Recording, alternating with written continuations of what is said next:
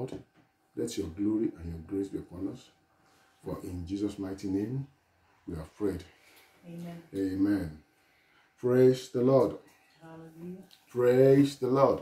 Hallelujah. I want to say that it's good to be back amongst you once again. Thank you, Lord, thank you for your support and for your prayers, and because you kept lifting your hands at home here, God has been faithful in also enabling the success of the endeavor that I want to do in the Philippines. I'll give you a fuller report in due course. So this morning I want to speak on the topic, the King of Glory. The King of Glory. My text is Psalm 24. So I'm going to read through Psalm 24, 1 to 10. It says, the earth is the Lord's and all its fullness, the world and those who dwell in it. For he has founded it upon the seas and established it upon the waters. Who may ascend into the hill of the Lord, or who may stand in his holy place? He who has clean hands and a pure heart, who has not lifted up his soul to an idol, nor sworn deceitfully. He shall receive blessing from the Lord, and righteousness from the God of his salvation. This is Jacob, the generation of those who seek him, who seek your face. Lift up your heads, O ye gates, and be lifted up, you everlasting doors, and the King of glory shall come in. Who is this King of glory? The Lord strong and mighty, the Lord mighty in battle. Lift up your heads, O you gates. Lift up, you everlasting doors, and the King of glory shall come in.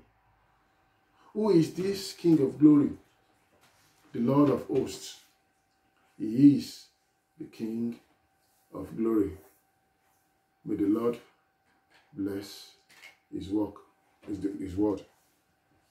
Yeah, this morning, as I said, I'll be speaking on the title, the King of Glory. I want to answer that question. Who is the King of Glory? Who is the King of Glory? To start off, we need to ask ourselves, who is a king? If you're going to ask, who is the King of Glory, the best starting point, I believe, is to ask the question, who is a king? A king is a ruler of a dominion, of a domain, of a specific area. He has power and authority over a defined area, which he directly controls. So it controls a kingdom, a king's dominion. And he influences other kingdoms. There's those places where he does not control directly. A king has authority and power. Authority is the power or the right to give others, to make decisions, and to enforce obedience. Power is the ability to make things happen. So within his domain, a king has the power or the ability to make things happen. So that is a king. For example, in Ecclesiastes 8 verse 4, the Bible says, where the word of a king is, there is power. And who may say to him, what are you doing? In Proverbs 16, 14 to 15, it says, the wrath of a king is a messenger of death, but a wise man will pacify it. When a king's face brightens, there is life. His favor is like a rain cloud in spring. When it says that the wrath of a king is a messenger of death, you can cast your mind back to the story of Mordecai and Haman. That when the king's face turned against Haman, it ultimately resulted in his death. Why? Because the king is supreme. Whatever he says goes. If he's happy with you, then your life will be happy. If he's sad with you, your life will be sad. So a king has the ability to impact the lives of his subjects. So that's the definition of who a king is. So the next question is, what is glory? How do we define glory? Because if you're talking about the king of glory, then we understand what the king does or who he is. Then what is glory that qualifies that king? Glory is defined as praise, honor, or distinction extended by common consent. So when we're talking about glory, it is something that is recognized by everybody. It is not just subject to private interpretation. Glory is high renown or honor won by notable achievements. When you do something that is glorious, that is worthy, you'll be honored, you'll be accepted because of that. Glory is also magnificence or great beauty. The glory of something, when it shines, is like the best. Is like the best example expression of that thing. That's His glory. Glory is also great admiration. It is honor. It is praise that you can earn by achieving something, or something which deserves admiration or honor. So it is to exalt with triumph. To glory is to rejoice proudly. Now that we understand what glory is, so we are saying that when we're talking about the King of glory, it is a God who can do great things. A God who is worthy of honor and our praise. A God that we can exalt in triumph. That we can say, thank you, Lord, that we can worship because He is worthy, because of the things that He has accomplished in our lives. Now, it's not that we know what it means to be the King of glory. Let's try and understand the expressions of that glory. There are two types of glory. As per God, there is God's tangible glory and there is God's intangible glory. The tangible glory is the glory that you see or you can see is physically manifested. And the intangible glory is the glory that you can't see, but you can experience it. It is not often that God manifests His glory tangibly. More often than not, He goes behind the scenes. He works out His glory in our lives. And ultimately, people are able to see it because of what is accomplishing in our lives. Examples of the tangible glory of God is the Shekinah glory of God. When we're talking about the Shekinah glory of God, we are talking about the physical expression of the glory of God. This was what happened when God was leading the Israelites. And He appeared to them during the day by pillar of cloud and night by pillar of fire. Everybody could see it, and it was a glorious thing. They didn't have to worry about not having enough light at night. Or they didn't have to worry that they would lose light. Why? Because the glory of God was their permanent light. During the day, the cloud was there to shield them. So in just the same way that the glory of God shields us from all those things that could harm us. So those are the tangible expressions. The Shekinah glory is a tangible expression of the glory of God. Another example of the tangible expression of the glory of God was during the dedication of the temple by Solomon. We understand that the glory of God was so much heavy and present. The cloud descended to the point that even the ministers, those who have been commissioned to minister in praise, they were unable to do anything. They were just falling under the anointing of God. Why? Because God's presence was so much there. The glory of God was there. Another example of the glory of God was when Moses had an encounter with God. He had stayed in God's presence for so long that the glory of God started rubbing upon him. And what happened? By the time Moses came back, people could not look at his face. Why? Because his face was just so shiny. He had to be covering his face wherever he was going. Why? Because the glory was just radiating. So we understand that there is such a thing as God's tangible glory. And while it is not always a common expression, we do know that it's something that exists. So talking about God's intangible glory, a very good example that I can give is when Daniel decided, and his friends, they decided, we're not going to eat of the king's wonderful meal. all we want to do is just eat porridge. And then we will see and compare after 10 days. And after 10 days, they realized that they were even looking better than those who are eating good, supposedly good food. That was the glory of God that was reflecting in their lives. Another example of God's intangible glory was Obed-Edom's inexplicable blessing. The glory of God descended upon the house for 3 months, and things began happening. And people started hearing that, something is happening in the house of Obed-Edom. That's the glory of God. When God starts a light into your life and He starts doing things that is like people have not experienced before, or doing things that you yourself have not experienced before, it's like God starts manifesting His glory in your life. Things start working for your good. Things have been difficult before. Doors start opening for you. You are experiencing the glory of God. So, glory of God is also our ability to prosper in every possible way. It can be in terms of promotion. It can be in terms of God is like opening doors for us, or extending our borders, or anything. So when we experience the glory of God, it means good things are happening to us. So now let's look at the characteristic of this King of Glory. How would you know that you are experiencing the King of Glory in your life? According to scriptures, the King of Glory, it triumphs gloriously. In Exodus 15 verse 1, it states, I will sing unto the Lord, for He has triumphed gloriously. Note that word. He has triumphed gloriously. The horse and its rider are thrown into the sea. So, to triumph gloriously, what does that mean? It is to achieve victory that is resounding. Victory that it is a way that is worthy, a victory that is worthy of fame or admiration.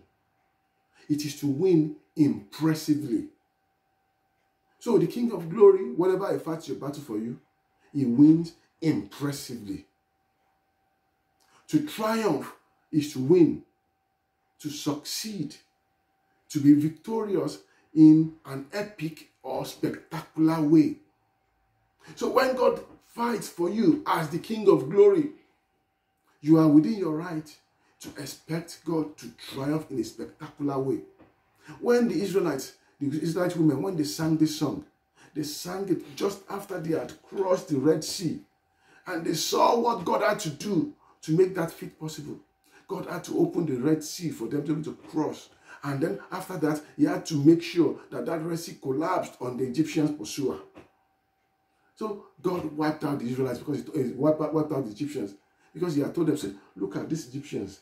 Look at them very well, because this is the last time you are seeing them. You will never see them again. So God triumphed gloriously. So when we are talking about a glorious God, that gives us an expectation that if He's going to be the King of Glory in your life, you can expect that God will triumph gloriously in your life. So now, in order to be able to define what triumphing gloriously means, we can also understand it through what it is not. Now, there are different kinds of glory, or different kinds of victory. There is Pyrrhic victory, there is scrappy victory, there is good victory, and there is triumphal or unassailable victory. A Pyrrhic victory it describes a victory that is won, but at a great cost. A Pyrrhic victory is like victory that predisposes you to defeat eventually. You may win the battle, but you lose the war. Why? Because in trying to win the battle, the effort you put into it eventually breaks you, and you are not able to continue even after you've won the victory. So it is victory like defeat. That is not triumphing gloriously. The reason why is that is not triumphing gloriously because God does not give you a Pyrrhic victory. He is the one that will fight your battle for you. And because He is the one fighting, you don't have to break your back. So God will give you total victory over your situation without it destroying you. Then there is scrappy victory. You know, when you just scrape through. You just get 51% out of 100%. The problem with crappy victory is that if there is a remark, you can get 49%. So what seemed like a victory can quickly turn into a defeat. When you just scrape through something, that's just scraping through. That's scrapping. It's like you just break even. And just because you break even, it also means that if things turn against you, you can break your back. So it is victory that is nothing to shout about. But it's victory all the same. That's why it is not triumphing gloriously. Then there is good victory. You know, when you do an exam and you pass 70%, 60%, well, that's good. Even if they mark you down, you still get above 50. That's a good place to be. Good victory is good, but it is not triumphing gloriously. Why? Because it is good. Triumphing gloriously is God's best for you. And as they say, the enemy of the best is the good. So, because God wants you to have the best, because He is the King of glory, He always works to give you triumphant glory. When you triumph gloriously, when it is the kind of victory that there is no arguing about it, it is always hands down. God defeats your enemy totally, that he cannot rise up again. That is triumphant glory. So when we are talking about the King of glory, one of his characteristics is that he gives you triumphant glory. He triumphs gloriously. So God will cause you to triumph gloriously because you believe in Him. Another characteristic of the King of glory is the fact that God is glorious in holiness. God is glorious in holiness. God is a holy God. That's why He said, "Be holy, for I am holy." What does it mean to be holy? Be holy simply means to be pure, to be set apart. Now, we need to understand that there is a difference between human holiness and God's holiness. God's holiness is absolute. That means that there is no unholy thing in Him. Human holiness, however, is relative. It is derived from God's holiness. The best way I can explain it is the sun and the light that it radiates. You know, the sun is a fiery ball of fire. On its own, it's just one continuous explosion that is going on, that is producing heat, that is producing radiation, that is producing light. But if the sun were to stay just where it is and not radiate its glory to us, the earth will be dark. The universe will be dark. So God is like the sun. He is in heaven, but His glory radiates to us. So we can share in that glory. But that glory is out of His holiness. So what that tells us is that if we too want to radiate the glory of God, we have to also share in His holiness. It means that sin must not be what makes our life. The Bible says in Exodus 15 verse 11, it says, "Who is like unto you, O Lord, amongst the gods? Who is like you? For you are glorious in holiness and fearful in praises, doing wonders." You know, the thing about this particular verse is that the moment God is glorious in your life, it also means that He's automatically fearful in your praises.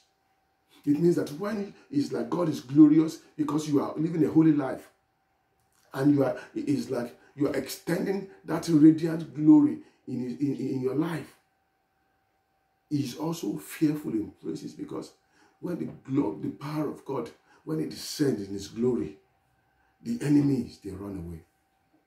When God descended in His glorious holiness into the prison in which Paul and Silas were being held, as they praised Him, you know what happened? All the fetters and shackles, they broke away. The doors, they fell off their hinge. And the apostles were free to walk out if they chose to. So God, the King of glory, is glorious in holiness. The King of glory triumphs gloriously. The third characteristic of the King of glory is that he confers glory. You can't be the King of glory if you can't give glory. In John 17 verse 1, the Bible says that when Jesus had spoken these things, he raised his eyes to heaven in prayer and said, Father, the hour has come. Glorify your Son, so that your Son may glorify you. Like his holiness, God's glory is absolute. It is innate, that is inherent within him. It is specific to him. God is, however, willing and able to share his glory with us. Specifically because he's got it. You can't give what you don't have.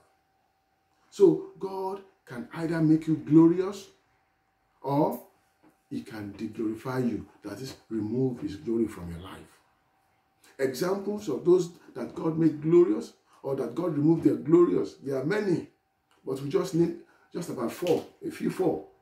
In 1 Samuel 2 verse 30, the Bible says, therefore the Lord God of Israel says, I said indeed that your house and the house of your father would walk before me forever. But now the Lord says, far be it from me, for those who honor me, I will honor, and those who despise me shall be lightly esteemed. Who did God say this to? It was Eli. So who was God referring to? Aaron. God had promised Aaron, you will stand before me as priest forever. But when Eli's son started desecrating the office, God changed his mind. God removed his glory from their lives. Why? Because they did not honor him. So God can deglorify just as he can add glory. Second example, Obed-Edom. In 2 Samuel 6, 11 to 12, the Bible says, and the ark of the Lord remained in the house of Obed-Edom the Gittite 3 months. And the Lord blessed Obed-Edom and all his household.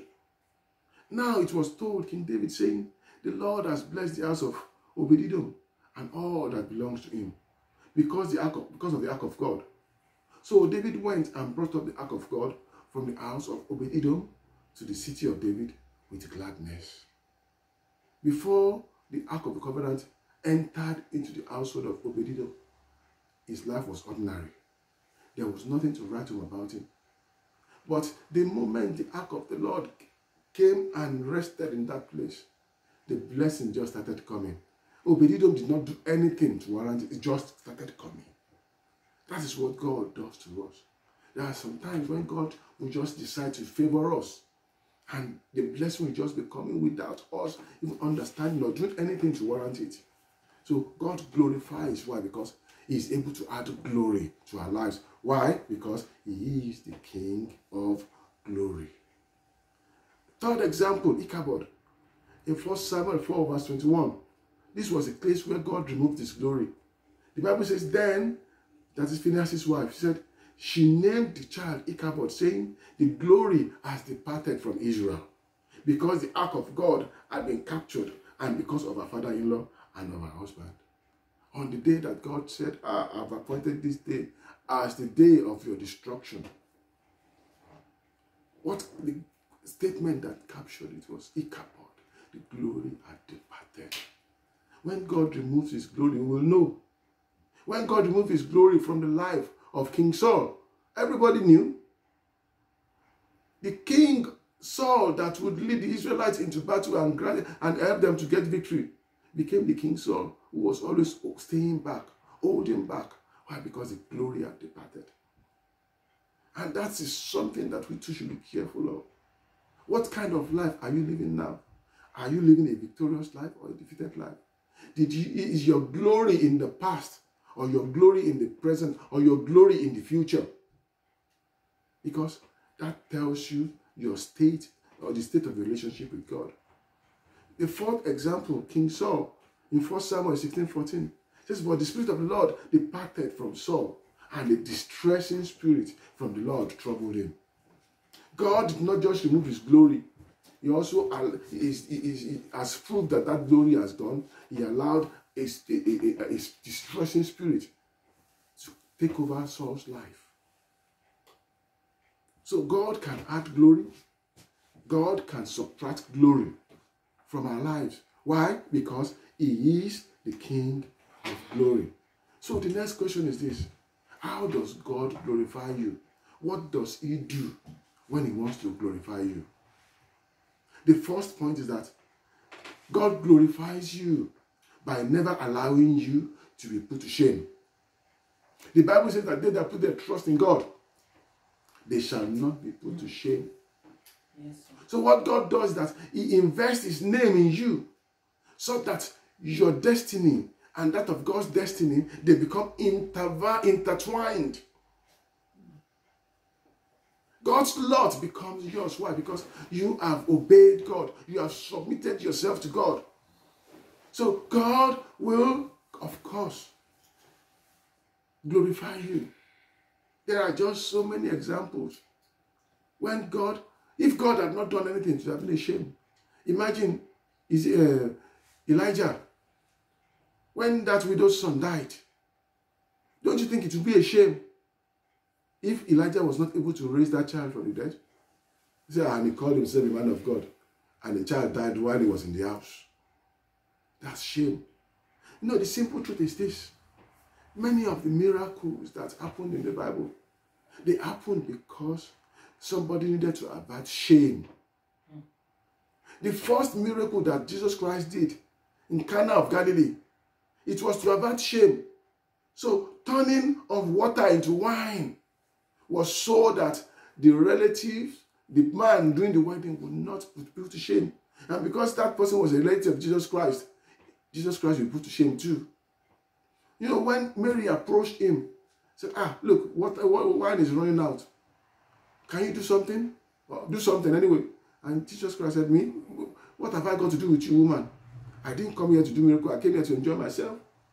And Mary said, well, whether you want to enjoy yourself, that's the situation now. You have to do something. And Mary would not budge. So she went to the servant. Go to that man there. Whatever I tell you to do, you do it. Jesus Christ was forced to come out of his comfort zone. And what happened? He told them, put some water in the whatever, draw it, and then go and present it to the master of ceremony. And when they drew it, it turned to wine as he was going. And when the man drank it, they said, what kind of people are you? You left it's like the best wine for last. What's going on here? So in order to avert shame, God did a miracle. God glorified himself. Maybe you are facing a shameful situation or potentially shameful situation in your life. You just need to cry out to God, Lord, those that put their trust in you, they shall not be put to shame. Hope does not make ashamed. Father, I hope in you. And as you trust and press into God, God will glorify his name in your life. Just ensure that you have obeyed God to the full extent. Because that was the rationale that Elijah used before God on the Mount Carmel. He says, Father, let these people know that I have obeyed you and that I am your servant. Because God will not allow his servants to be put to shame. He will turn the world upside down. Hell will freeze over first before God's servants are put to shame. And that includes you. Another example, Joshua. In Joshua 3:7. God promised Joshua, I will begin to magnify you so that nobody will be able to stand before you.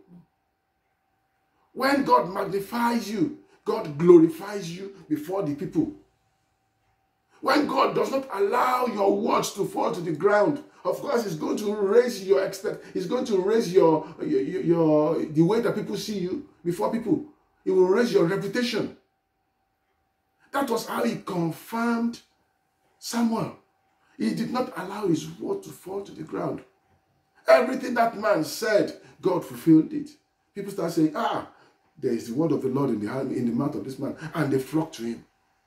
So when God wants to glorify, when he wants to glorify you, he will do something to you that will change your life. So, number 2, how does God glorify you? By doing in us or enabling us to do what others cannot or what others struggle to do, so that God can glorify his name through you.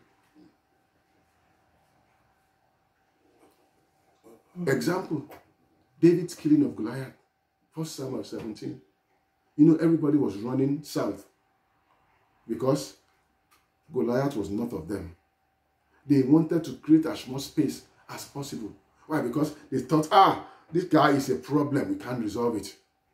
But David, instead of running south with them, he started running north towards the issues. Why? Because he expected that God will glorify him. Why have that audacity? Because he knew God's word concerning him. God had prepared him in an out-of-the-way place when nobody was looking. He was able to fight and kill a bear. He was able to fight and kill a lion. And he knew that this same Philistine is just like an animal. The same God who had granted him the grace will not desert him this time around. So he knew God would have to do something new in his life, or God will receive him into glory without him fulfilling his purpose. And because God cannot lie. God will not allow anybody to put him to shame or to put him to call him a liar. So God had to step forth and fight that battle for David. And he did something that nobody else could do at that point in time. And may I say something? When God glorifies you, you become a source of glory. Before Goliath, there was no record that any giant was killed in Israel. Everybody was running from giant clan. But after David, God raised a corps of giant killers who, instead of running away from giants, they started looking for giants to kill. So what that tells you is this: when God adds glory into your life or glorifies you, you become an inspiration. You have your testimony that others will reference and say, if God can do it for David, God will do it for me too. Why? Because the Bible says that it is God who works in us, both to will and to do of his good pleasure. When God glorifies you, it is God doing it, not you doing it. That is why you can't claim it. If you claim it, you are claiming death. In Genesis 26, God did the impossible. When Isaac was in Gerar, you know what happened? It was famine. It was famine that drove him there. Yet, the people were still managing to grow crops, but it was not prospering. And God said, go and sow in the land. For about 2-3 years, Isaac did not do it. Why? Because he was fearful of the people. But once God gave him the victory, he sowed in the land. And what happened? Isaac sowed and he had 30-fold, 50-fold, 60-fold, and 100-fold. Whereas the people of the land, the sons of the soil, they were sowing and they were not reaping anything. And right under their noses, Isaac was prospering. Why? Because God chose to glorify him. You need to understand that the secret of your success is not your effort. It is the glory of God upon you. That is why you need to give thanks to God at all times.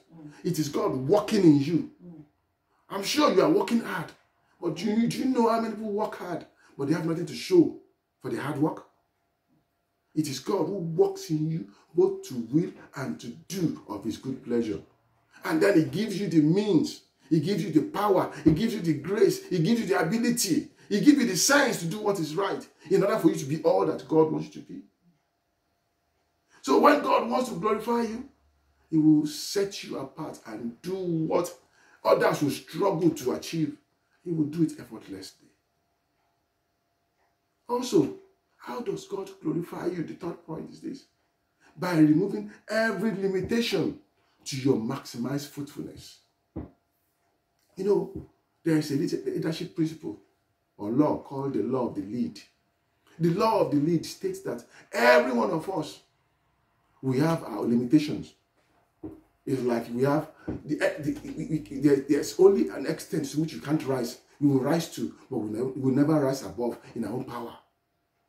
We need an outside power that will help us lift the lid so that we can ascend higher than our natural limitations.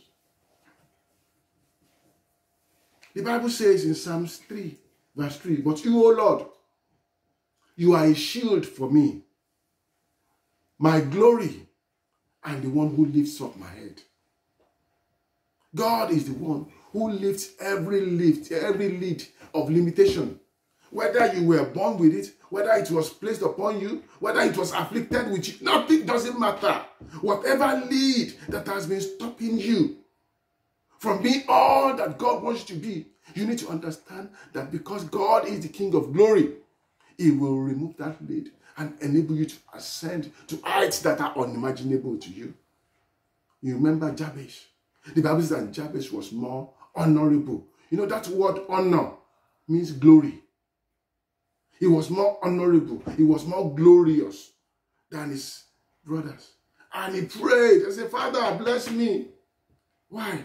Because his mother had condemned him to a life of sorrow.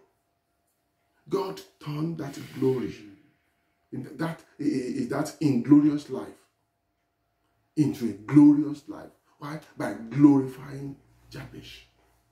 The Bible says in Exodus 33 verse 15 that in light of God, it is like when you have the glory of God upon your life, things will start happening.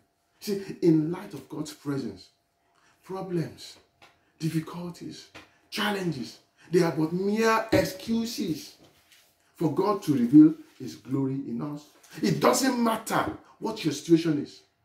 When the God of glory alights upon your life, those situations that have been hobbling you, not allowing you to be all that you can be, they've just become opportunities for God, even to magnify His name. John A. Hunter said that a situation only becomes a problem when there is not enough resource with which to meet it. When God is with you, you may experience challenges, but you can never have any problem. Why? Because you already have the solution to that problem in God, who is for you, who is in you.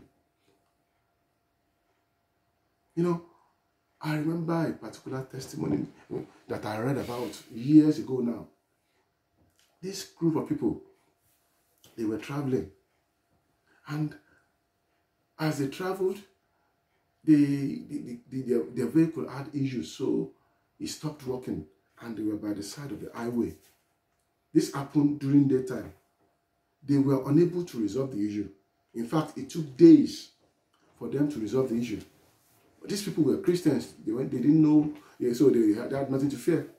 What they did not know, that the place where their car broke down was a den of robbers, just near a den of robbers. So, because they broke down in the day, the robbers knew where they were, and they planned to go and attack them in the night. So once it was night, the robbers came. But when they got to the place where the car was in the day, all they could see was a wall of fire. They could not attack them. So they went back. Then the following night, they came again. It was the same thing, because they hadn't resolved the issue with their car. By the third time they came and there was still a wall of fire, they now came during the day and asked them, what is wrong with these people? Every time we want to rob you, we are always seeing a fire. It's like a wall of fire around you. They didn't know that there was a wall of fire protecting them. That is the glory of God. Another example, this one I read when I was a bit young. It was about the story of one farmer in Kenya. This one actually happened in Kenya. And you know, it's like there are times, it happens a lot in Africa, where it's like you have locust infestations, where it's like you have locust swarms. They will alight on your field and they will eat everything. So it was already in the news that there was a locust infestation that was going towards that farmer's holding his farm. So he went for the last time to go and look, and he was looking at it, and he was lamenting that soon the locusts were going to come into his farm and they were going to eat everything.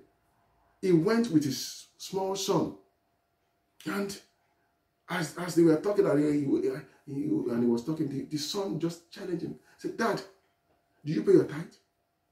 And he said, "Yes, I pay my tithe." Well, the Bible says that because we pay our tithe, God will rebuke the locusts for our sake. So let's believe God that God will do that. And they prayed and they believed God. And they went home. There was nothing else they could do. The next day when they came back to see what was left of their field, you know that the locusts, they ate every crop, every green tree, up to the border of that man's farm. Then they ate all around it. And then they ate back, just the four corners, the perimeter of that farm. The man, not even one thing, one stand of corn was touched. Why?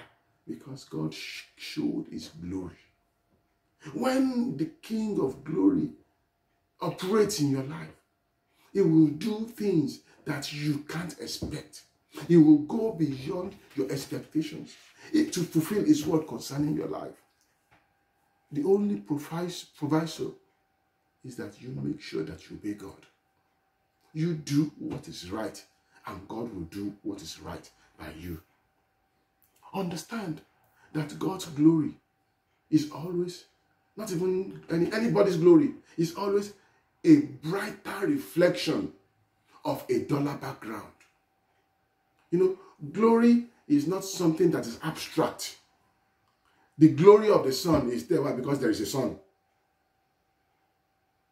To see something that will shine brighter, there has to be a dull background. Jabez was a man of sorrow. His background was sorrow. God's glory was the fact that God honored him. So glory never exists by itself or in a vacuum. It is always relative to other things. For example, in Haggai chapter 2 verse 9, the Bible says that the glory of the latter house shall be greater than the former. There has to be a former before there can be a latter. So glory is always in comparison. Robert Carlyle said that the block of granite that was a stumbling block to the weak became a stepping stone to the strong. What God does is that God turns your weakness into your strength by glorifying you. So whatever God permits in your life for his glory is designed for your making and not for your breaking. You need to understand that. Whatever it is that is troubling you at this point in time, it is so that God can glorify his name in your life. In John 9, 1-3, he says that as Jesus passed by, he saw a man who had been blind from birth. And his disciples asked him, "Rabbi, who sinned, this man or his parents, that he should be born blind?" Jesus answered, "It was neither that this man sinned nor his parents, but it was so that the works of God might be displayed in him." So glory is the ultimate expression of uncommon exploit. Daniel 11:32 says that they that know their God, they shall be strong and they shall do exploits. Only those who know their God shall do exploits. Your life is glorious and reflects God's glory when it expresses the greatness of God. There is no glory in defeat. There is no glory in giving up. There is glory in you being a victor. There is no glory in playing a victim. You have to rise up and say, "Lord God, glorify me so that my life can glorify you." So let's bring it home. You need to understand that you were made for his glory, regardless of your life story up till now. You know, Jabez had a story. He had before, he had after. Caleb had a story. He had before, he had after. Hannah had a story. He had before, he had after. You too, you have your before, you can have an after story. Whatever your circumstance, Your prayer should be, Father, glorify this child with the glory you have destined for me before the foundations of the world. Why? Because in Philippians 4:6-7, the Bible says that we should be anxious for nothing. But in everything with prayer, supplication, and thanksgiving, we should make our request known to God. And the peace of God, which surpasses all understanding, shall keep our hearts and our minds through Christ Jesus. The final question is, how do you attract the glory into your life? How do you make yourself, your life, attractive to the glory of God? The answer is in Psalms 24, verse 7-10. It says, lift up your heads, O you gates, and be lifted up, you everlasting doors, and the King of glory shall come in. Who is this King of glory? The Lord, strong and mighty. The Lord, mighty in battle. Lift up your heads, O you gates. Lift up, you everlasting doors, and the King of glory shall come in. Who is this King of glory? The Lord of hosts. He is the King of glory. You want to attract the Lord of hosts, the one who fights the battle for you, the one who fights has never lost the battle. The best way to do is to lift up your gates, to praise him. Psalm 50 verse 23 says, whosoever offers praise glorifies me. And to him who orders his conduct or his way aright, will I show the salvation of God. Praise is how you attract the glory of God into your life. You've complained long enough. Change your song. Start praising God instead, regardless of circumstances. The Bible says, give thanks to God in everything. Another verse says, even for everything.